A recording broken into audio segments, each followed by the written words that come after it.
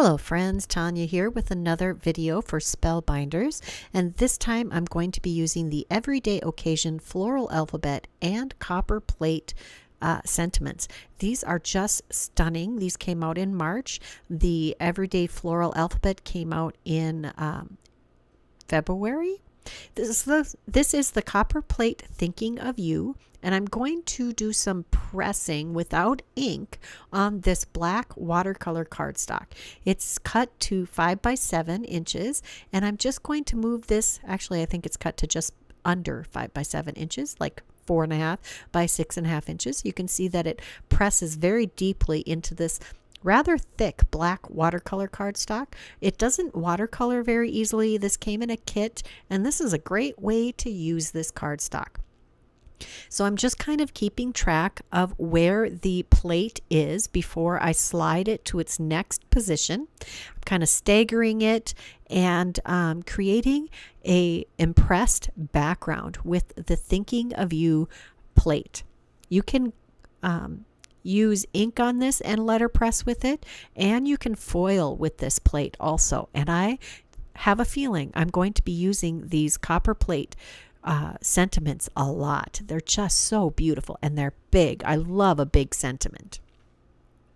The only thing better would be if there was a coordinating die, but you know. Next, we're going to use the Every Occasion Floral W here. I've got W, I've got the D, and I'm going to use that in this video also. We've got the B, this says Best Wishes. S is Sending Love. Z is A Zillion Thanks. The W is With Sympathy, and the D is Delivering Happiness.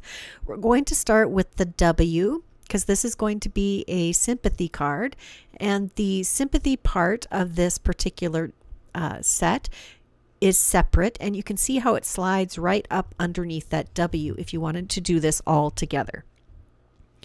I end up doing this, I didn't use the little sentiment portion of this foil. On this foil, I used satin foiling, our satin foil when I foiled this. We're also going to use the With Sympathy from the You Are Everything BetterPress. Now I'm taking the champagne gold foil here, and I'm going to foil it on some glossy black cardstock. This is I think it's about a 6 by 4.25 inch piece of glossy cardstock to fit that entire panel. Look at that. And then there is one die that cuts all of these sentiments. So you foil or press all of them at once, and then you die cut all of them at once. Now you got to be extra careful with the glossy cardstock, because if you don't tape it properly, it will slide, and then your sentiments won't be centered properly. I have all of these sentiments that I can pick to choose from, but we're going to use the With Sympathy. And you can see mine is off just a little bit. I did end up foiling it again. I'm doing some partial foiling here. I just took a scrap of that glossy cardstock, covered the area I wanted, sandwiching the foil in between. And here I have a second With Sympathy, and then I'll line that up with the coordinating die. So this shows that you can do just one. If you don't want to do all of them, you can do just one of the sentiments. It's not difficult. And then I have a backer for that all built in, because I don't want to use that off-centered die cut piece. So I don't want to waste it, and I needed an extra piece to glue behind it anyway. So I have our sentiment all lined up for this card. Look at that. I really like how the foiling on glossy cardstock looks. So I have my foiled W. This did not foil perfectly, but that's okay. I'm okay with the distressed look. I could have tried it again, but I decided to just stick with this one. It has, I think it goes with the sympathy sentiment. I'm using Copic markers to color in all of these flowers, and I did foil this on an A2 sized panel. I am starting with a slightly darker yellow, and I'll come back with a lighter yellow to fill in the rest of the flowers. You could do this on watercolor paper and watercolor these. You could BetterPress this I don't know. I haven't tried foiling on watercolor paper, but since foiling works best on smooth paper, I don't know that I would try it. Next, I have my lighter yellow. We're just going to add that and blend that in a little bit. It's very easy to color a foiled image. Foiling and wet heat set embossing are great ways to add some pizzazz to your images, which must be why I'm very drawn to glimmering. This is a really beautiful image. When you've colored it, it really makes it a wow factor. It makes it look delicate and I wouldn't say whimsical, but romantic maybe. Is that the look the term I'm looking for? This whole image took me probably, I don't know, 5 minutes to color. It didn't take very long to color this. And it's very relaxing. I really enjoy coloring. I have sped this up to twice the speed. And I created this card in the beginning of March, but wasn't ever able to finish the editing and the voiceover. And it really made me think I need to create more sympathy cards. It's the kind of card that you want to have on hand because when you need it, you don't feel like creating them. You just want to pull them out and be all ready. So I think I'm going to try to build my stash of sympathy cards. When I was selling them at work, it was one of the first kind of cards to go the fastest because it isn't something you tend to be able to anticipate. It was a last minute kind of need thing. I'm adding some green to those little tiny leaves. There was a second style of leaf or flower that I decided to color as a flower in a pink, a couple of pink tones. And I'm just using one green tone. I think that turned out beautiful. So I'm going to take our pressed, embossed or debossed panel that I have cut down to 4.5. I think it's 4.5 by 6.5. Let me look at it. Nope, it's 4 3/4 by 6 3/4. So there's a very thin mat. And I'm adhering it to a black card base. This is a 5 by 7 card. And I'm also going to add a white insert on the inside of the card. This is also cut to 4 3/4 by 6 3/4 inches.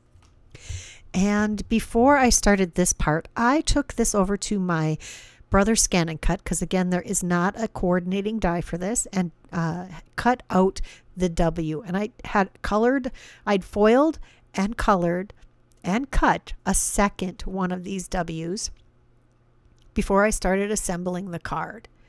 We'll glue this one to the inside. Sometimes when I have the plan put together, I do the inside first, which kind of makes sense. Then you aren't flipping over any fresh glue on the front of the card to work on the inside of the card. I'm using a second sentiment from that set. This says, "I am so sorry." And the front is going to say, "With sympathy." Now, when I was cutting this out with the Brother Scan and Cut, I did cut a second piece of scrap cardstock to add to the W that's going on the front of the card. Just going to line that up and get all of those edges even with each other. That adds some extra stability and a little bit of dimension, and in a really fast way. If you're trying to do that with little pieces of dimensional foam, it can take a whole lot more time than just taking a die cut, or in this case, Scan and Cut repeat and gluing it to the back. So we'll glue that to the center of this card, and this is going to be a fairly clean and simple card front. And I think that sympathy cards often have a very good impact if they are clean and simple. I'm going to add the "With Sympathy" over the top of the W, getting that as straight as I can and using my heavyweight block to help that adhere. That is card number 1. I really like how this turned out. Next, I am going to use the Peony Background Press Plate, and this is the Tiger BetterPress ink. This is from the Tropical collection, and it is a very lovely orange color. It would be kind of a muted orange for a tiger, but I really like it. I am inking up this entire plate. I have a 5x7 piece of cardstock that I am going to press with this background. I'm going to make a 5x7 background. Here I'm showing you the packaging. I don't know why I didn't put that before the pressing. Sometimes my editing skills, I don't know. I ran that through the platinum, and now I'm going to ink this up again, kind of keeping an eye on where the ink had been picked up so I don't have to ink as much of the plate. Just carefully doing my tap, tap, tap with a little bit of twist. You don't want to rub it over the plate, not because of the inking, but it kind of makes your felt pad start to fray. I'm looking at this sideways to see where this is going to land on our cardstock to make sure it's going to land in the right spot. And look at that, a beautiful 5x7 panel. Next, I'm going to take the Fluted Classics dies here. The fluting just cuts little pattern into the cardstock, and there is a die that I taped to it to create the outer rectangle. This is the Everyday Floral. This is the D, and this is the one that says Delivering Happiness. So I'm lining this on my platen, kind of centering it on this piece of, oh, let me look at the cardstock. I can't remember. Is it watercolor? Yes, it's watercolor cardstock, and I'm using some gold pigment ink to press this into the watercolor cardstock.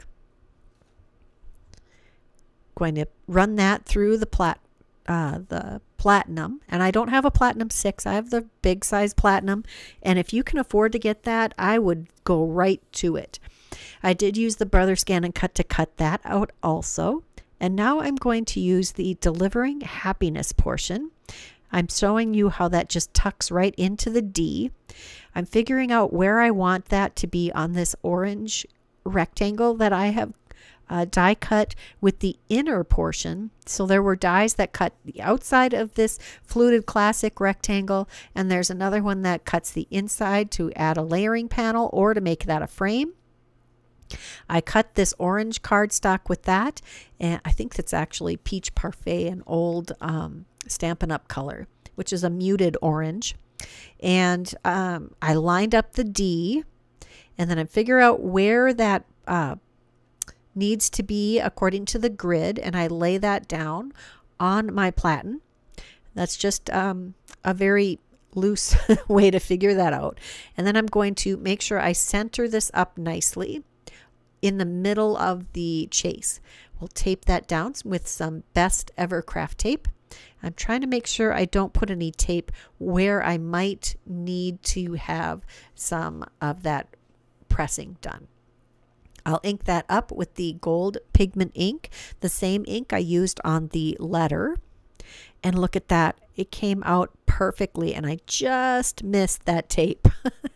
Sometimes I forget to reverse the position that the pressing is going to be in. And look at that. That snugs right in there beautifully. Then I took the Sakura Koi watercolors, and I'm watercoloring all of these different flowers. And I'm using 2 or 3 different colors to do the watercoloring of the flowers. And yeah, it is at least 3 different colors. I did some mixing of the colors on the palette also. It's very easy to watercolor. Actually, I think this went faster to watercolor than it did to do the Copic coloring. Part of this time was just mixing the greens that I wanted.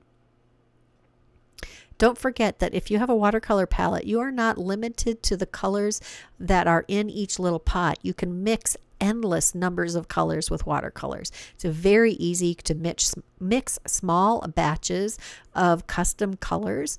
Don't be afraid to play with color when it comes to your watercolors. It is so easy and so fun to add different tweaks to the colors that you're using. Next, I'm going to do a little bit of ink blending behind the D. I just want to add a little interest to this panel. I think it was a little too flat for it to, without a little bit of ink blending. This is Clementine ink from Concord 9th, and I'm just using a blending brush to ink that on there. And it's a light color, so it took several layers. Just lining that back up and making sure that I have enough blending here. Next, I'm taking some gold metallic watercolors. These are Daniel Smith metallic watercolors. Whatever you have to use for this would work great. There are lots of different ways to create some metallic gold. Next, I'm taking the same watercolor paint and I'm adding little dots to the centers of each of these flowers. And I think that really makes a difference on this design. It really pops and adds some extra detail to these flowers.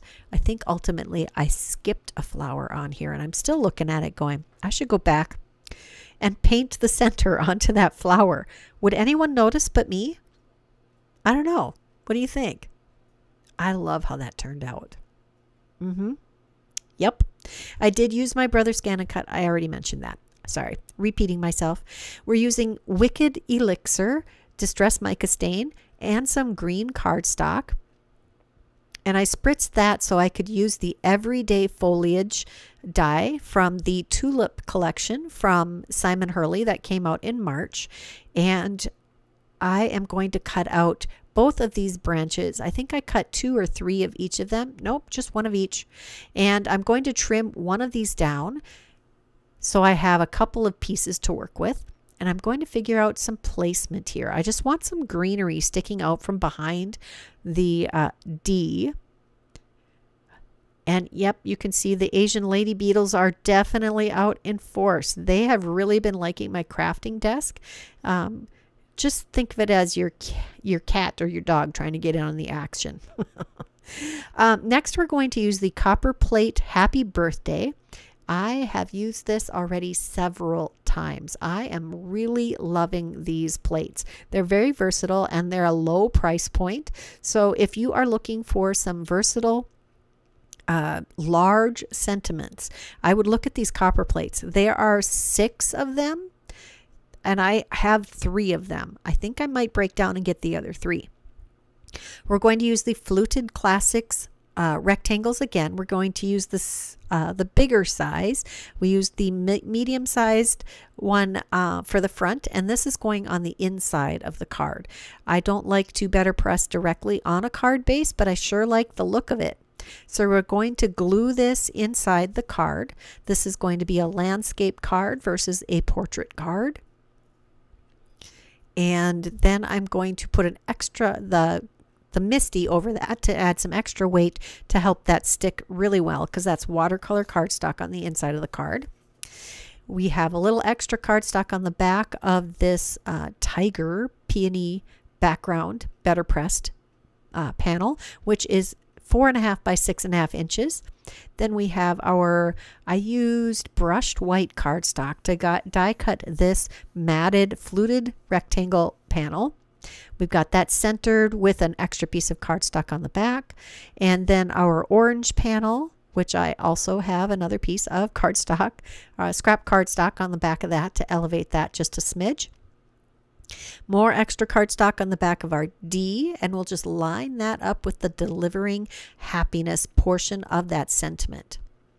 Then it's time to tuck in these greens that we messed with earlier, that I die cut and tried to get the placement figured out on. We'll see if I put it back in the same fashion that I had it earlier. Sometimes I change my mind or I totally forget what I had done previously, but I do have a loose plan of how I want this to go on. I just want to make sure that these are not going to be floppy on the card and that they don't overhang the edge, because I think they will get in the way of the envelope and they will be easily damaged if they're hanging over the edge. I did tear the end off of the stem. Don't be afraid to cut your die cuts apart to make them suit your needs. They are definitely just another tool in your tool belt. That is all of the cards that I created this time. They were definitely fun to put together using different techniques and methods to create cards, and I love to experiment with them. If you like this video, please give it a thumbs up. Subscribe if you haven't done that. Check the description box below for all of the products that I used today, and leave me a comment. Let me know what you loved about this video. Until next time, here are a couple more videos I thought you might enjoy. Bye-bye.